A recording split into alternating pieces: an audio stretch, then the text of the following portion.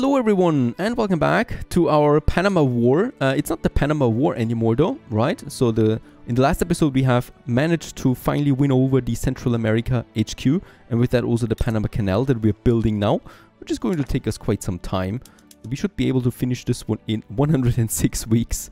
Holy cow. We of course need to, wait a second, what we should be doing is we should increase the infrastructure first.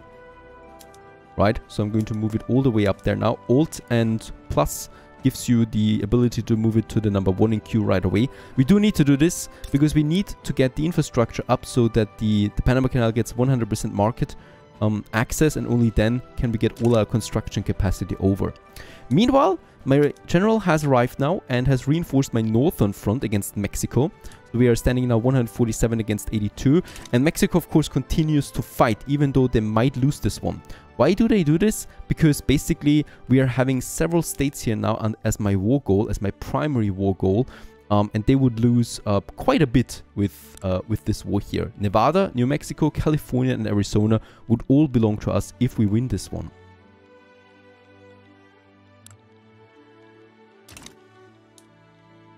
So that's why we are now going right deep into that, and probably will also win. I don't see a reason why we should not win this. We got the numbers, we get the way better attack, and all of them are advancing the front now.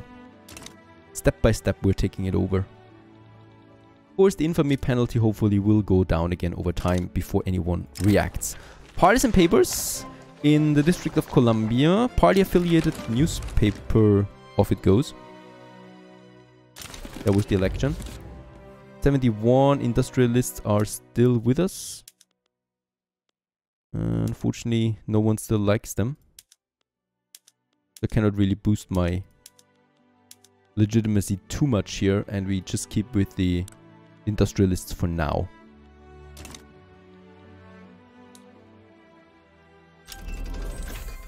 Vacuum canning for the food industry. Oh, this sounds good.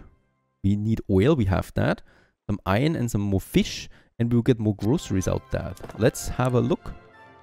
There it is, and it would net us 1,200 more groceries. Bear in mind, this would drop the price significantly, and they would not be profitable anymore, most likely. So I'm not doing it for all of them, just for some of them again. So Louisiana, that's already a pretty good thing, and probably also Rhode Island. That actually should make it complete then. A factory in New Jersey has been rocketed by a tremendous boiler explosion with dozens dead or injured. The story of this tragedy has quickly become a national event. We could boost the industrialists. Price of progress. We could say the workers were exploited. The trade unions would gain bonus then. Also they would like it. Yeah, we would get the bonus back. The industrialists, we would not lose anything with them.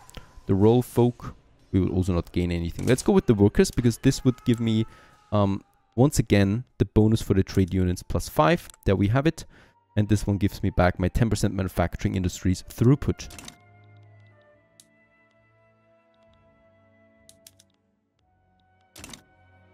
Right, somehow not continuing, right?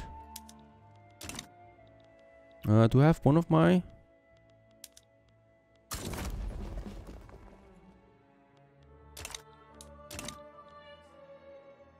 No idea why it's not moving right now. I mean, we do have the troops. It's a lot of territory here, as we can see. There is a bit more coming in now. Right now it looks like we are losing, actually. Can't be the case. And there we have the next big one, the electric railways. This would give me now the opportunity of having the railways electrified, right? It would cost me 1,000 electricity. I mean, we have 600 already, and it would give me 1,900 more infrastructure. I think we're just going ahead with this one. The only thing I will need to add now is a few more power plants, right, for the engines that it costs me. Engine price is pretty high, so once again I need to also upgrade my engines there a bit. And I think with a bit of we have now a lot of infrastructure, right? 43, 40, 43, 4, 48, 48 as well here, 26. So that's what I'm talking about. Let's add some motor industries to these areas. Probably also will need a bit more steel, I think. The need for that is quite high after all. So I'm just going to expand here in Illinois, Michigan and Ohio. Let's make it 10 in Ohio. And then of course more power plants. This is then once again for the engines that we have then in addition.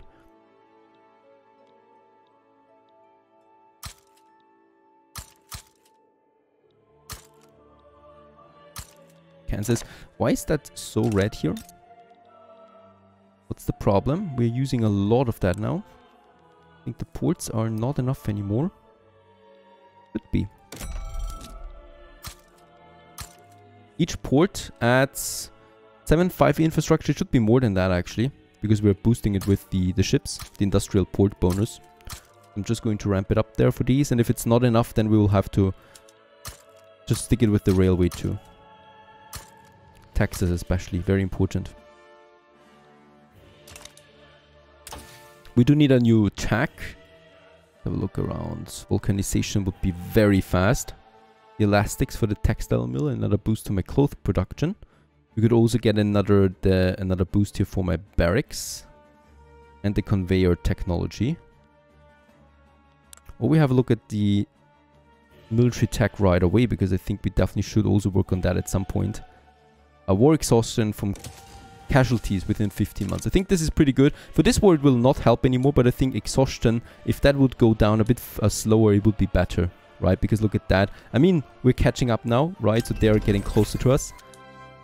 But war exhaustion is pretty high now on both sides. I think they will reach 100 though earlier. And Brazil gave up. Brazil is no longer in the war, so they're losing quite a lot of troops now, and this should speed up the advancement there. As they also lose now the southern border here against us. And now the war exhaustion will go beyond ours. Pretty lengthy war that was then. I mean, it's still ongoing, and look at that. We can see a lot of devastation on the map. As there was the fighting. There was very fierce fighting here. And for the first time also, my troops see the western coast. Right, so California is coming up here.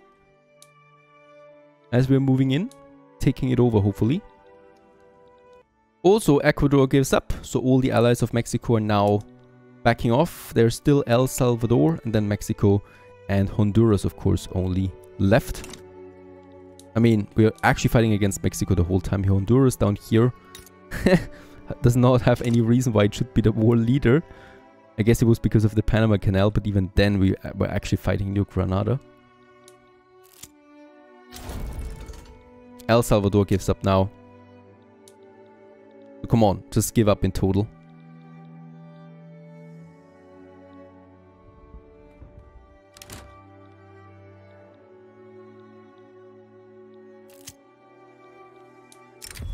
Very good. We do get in Wyoming a free university.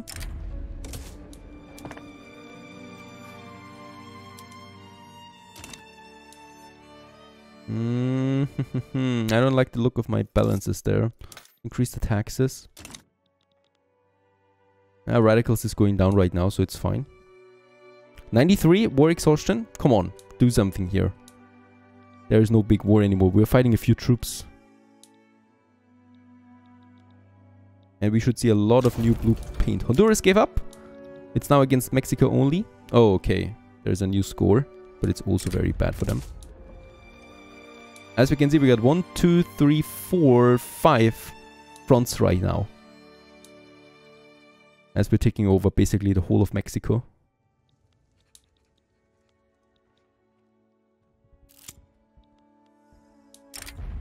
It has been suggested that a prefabricated hospital be constructed and then transported to just behind the front lines to help treat the wounded. We get 10% recovery rate. And the intelligentsia have expressed their concerns about government decisions clearly favoring the interests of the industrialists. This needs to be addressed. This would actually be okay. We could do this. Yep.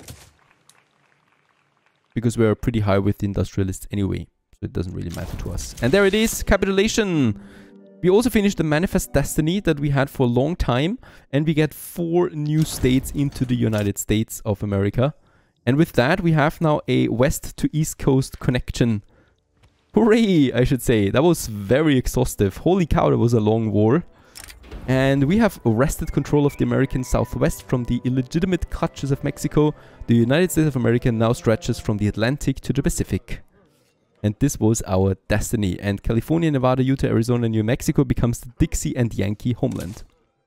And with that, we take it over. Let's just have a quick look at, I think, especially California, as this is going to be one of our primary powerhouses. We have 159 arable land, so there's plenty of fertile area here, especially for cotton and livestock. Lots of resources like sulfur and iron mine. 300,000 people in it, though. That's not that much.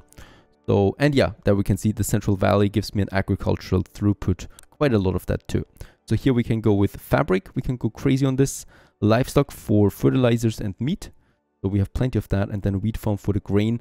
And of that we always need something. Let's just start, you know, this state here. Let's build up some basic infrastructure. Also government administration and university.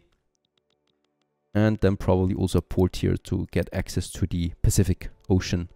And some naval bases and barracks. By the way, do we get a new headquarter? Yep, the Pacific Coast headquarters we also get with that. Of course, it's going to take a while for this because we got, as we can see, lots of devastation here. Phoenix is pretty much under fire. And we can see this here too, devastation. It's going down now, however, right? So this is going to take a while. Also, the turmoil is going down equal to the devastation then. And once this has fully recovered, we can then really get profit out of these here. Arizona has gold deposits, for example, available to us. So that should help us out there. Alrighty. Also, Panama Canal, 29 weeks. And map the western frontier, please don't. I need to finish this expedition. I cannot do anything else if I can't do that. They're all experts, yet we always fail with them. Yeah, some terrain visibility. We don't have an explorer per se right now. I'm probably going with Daniel. Let's try it out again. Nevada has 7 gold fields. That's also really cool. But lots of devastation. By the way, we could also incorporate these states then. 24 for New Mexico, 50 for Arizona, 68 for California, and 28 for Nevada. But with that, we would have them all then in the states incorporated as well, which is further helping to reduce the turmoil. Next up, we have the Panama Canal. 1 more week, and then it is completed right beside Panama City. It's looking nice and dandy. There we have it now, really. A big building popping up here in the canal. And there it is, built, Panama Canal. And do we get anything out of that? Constructed. And we also need to have an occupancy of greater than 90%. There's actually some ships getting out now. And let's just check it out quickly. I think it's going to take a while before this is getting fully staffed, as we can see now. Going to take a while. It also consumes me some coal and tools. That is, of course, always a bit of a tricky thing because we are very short on that. Also, yeah, I do get 100 prestige out of that and 100 urbanization. So 10% prestige are being produced here, kind of like, but the canal itself also gives me 100 prestige. And let's just check it out. We are now number 3. We are in the top 3. We're in the big player game now. And as I can see, though, France is just crazy. What is happening with France? Let's have a look. Oh yes, it is extremely successful in colonizing Africa, as it should be. And though this, I think, is all desert. Yeah, it is all desert. I mean, the only thing you kind of get out of it is probably coal, some iron mines, and oil once they unlock it. It seems like France has not unlocked oil yet. And yeah, but that's still pretty big, right? We are also here in the Congo. The Congo is good. It has malaria. That is bad.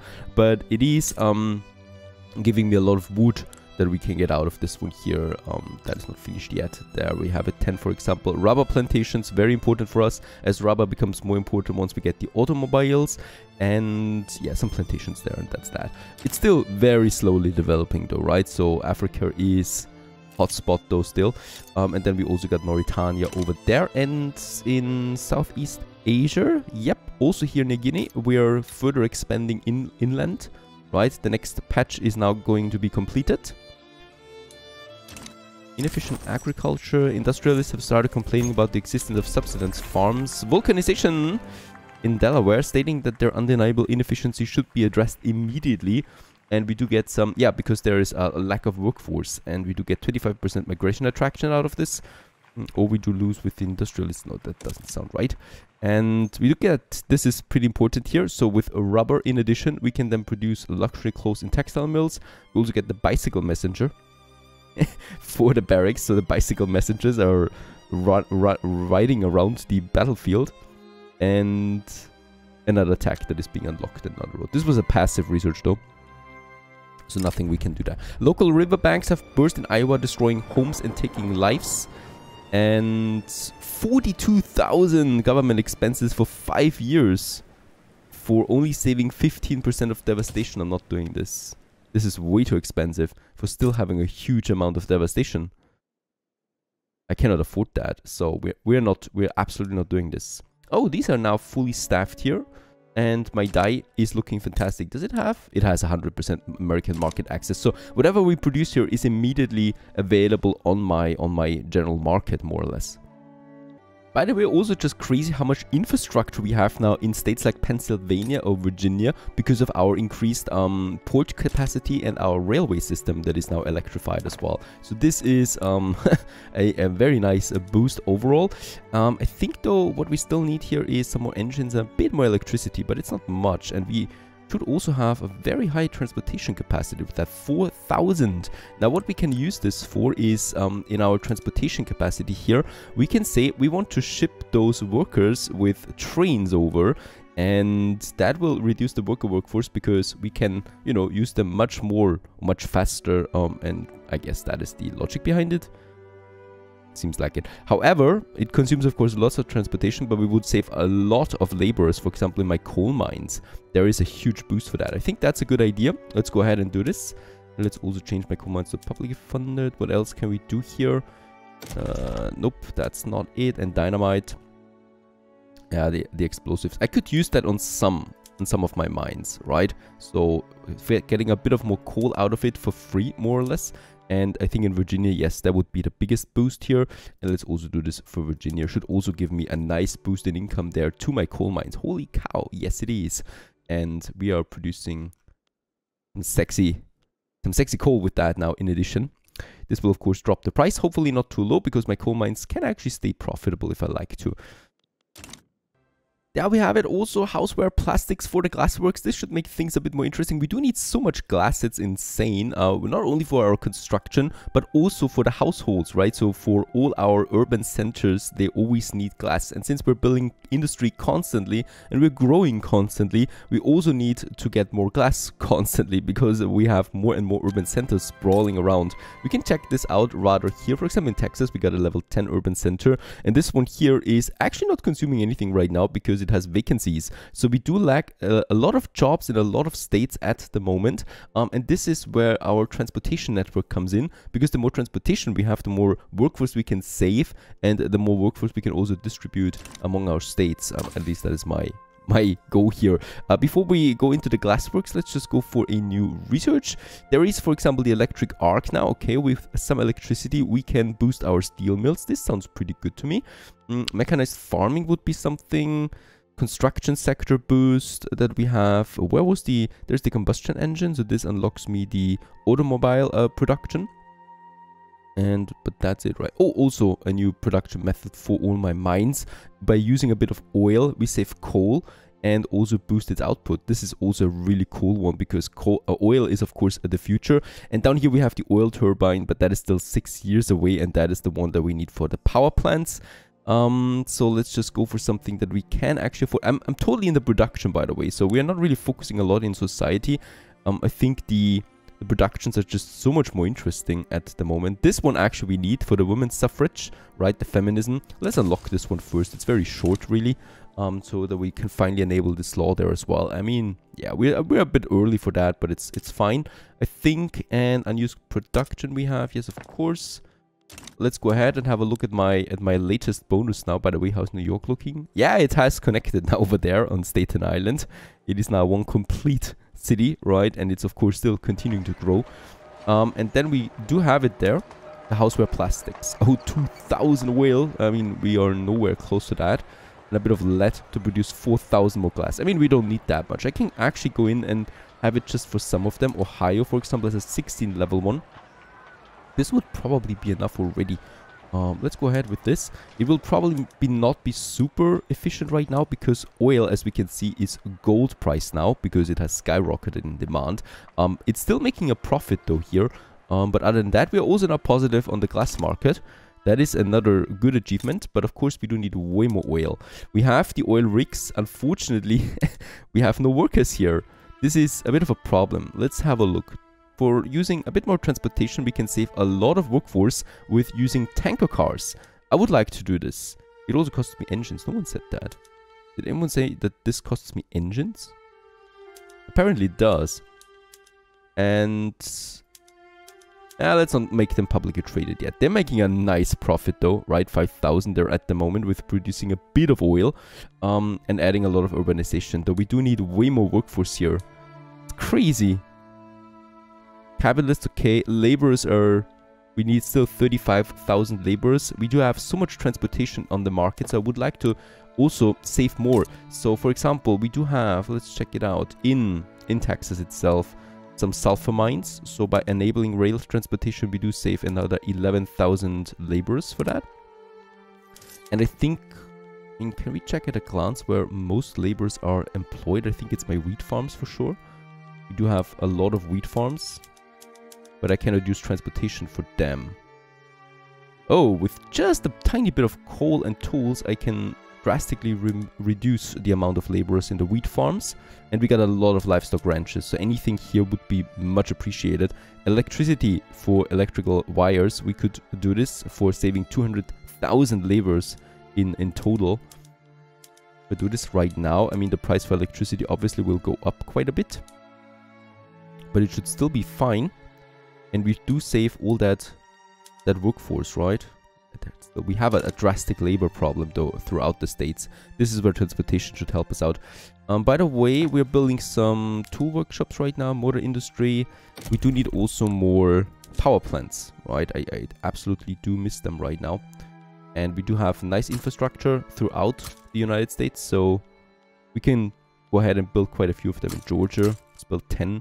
In Connecticut, let's also build 10 to further boost my electricity. But of course, the major problem is workforce. This is also where women suffrage should come in handily, because it should give us a bit more workforce, because women can work in more places. Yes, there we have it. Women in workplaces, 10% workforce ratio, but we do lose some birth rate. And women's suffrage gives me the highest workforce ratio there in addition, so that should help us out a bit.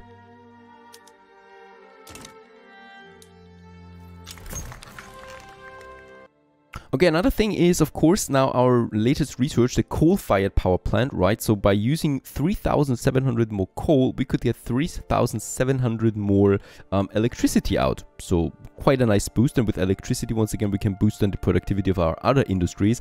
However, what we can also see is we do not have enough qualification to fully staff the power plants. We do have really a worker problem at the moment throughout my industry, and we really need to tackle this by just basically enabling more transportation throughout the states, but also by making states more attractive. That is, getting some service buildings up there and running. So the iron mines, we have a lot of them, right? So we can save another 70,000 workforce here by just using a bit more rail transportation. The same goes with the lead mines, so that's another 888,000, and we still have 2,000 transportation left. We definitely should use all of what we have possible here. That's a bit of a minor boost for the gold mines. Of course, saving the workforce also increases the profitability of these productions in general, so that's something to keep in mind. Cotton plantations, 91,000 laborers we can save up with that. Oh, logging camp should be a big one. And we can use the 840 transportation to save 160 laborers for the logging camps. This should really have an impact, a massive impact in general on this. We could save even more by using more coal. But I think since the price of coal is really high, and yeah, just in general, we're going to see how it turns out then with getting rid of all that labor. We can also see we have a total population of 15 million for, that's laborers, right? Only, yeah. And 15 million they are, and most of them are also in the trade unions and the rural folk, for example. But I think I cannot really see where most of that, or where most of the jobs are open. So I can see where I do have my laborers, of course, right? So we do have I can see the general population there, but the laborers themselves, they are here, the 15 million that we have. We can see that then per state as well. But other than that, I cannot really see where they are situated right now, or where... Oh, there it is! Unemployment rate. Kansas, 10,000, for example. Texas, 14? Doesn't sound right. Very strange. We'll find it out there, I guess, at some point. Campaign financing. No, I'm not going to finance the campaign of any political party. It's way too expensive at this point. We are also not really in the position of doing this, as we're very deep red. Of course, power plants do cost a lot. So this is where the primary expenses are in right now. I could consider raising the prices or the taxes there once more, since radicalization, yeah, it's bad actually. We do need to be careful there with radicalization. We still have 4 million gold left, so let's just wait it out there for the power plants to finish, and then the prices should go up again. Okay, we do have California. That is the big new addition. But we do have now a huge workforce problem throughout the states that we do need to tackle somehow by enabling more transportation, in general better infrastructure overall, getting that those vacancies away from my factories, because this is a huge bummer to my productivity right now. Stay tuned!